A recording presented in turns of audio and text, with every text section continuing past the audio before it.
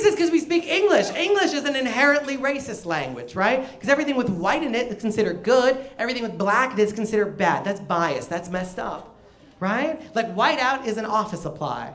Blackout is a fucking disaster.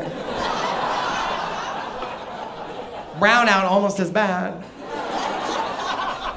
The white light, that's what you see right before you go to heaven, is the white light.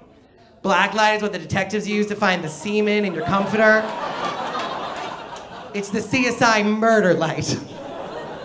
Black Friday, that's the Friday for people who can't afford regular Fridays.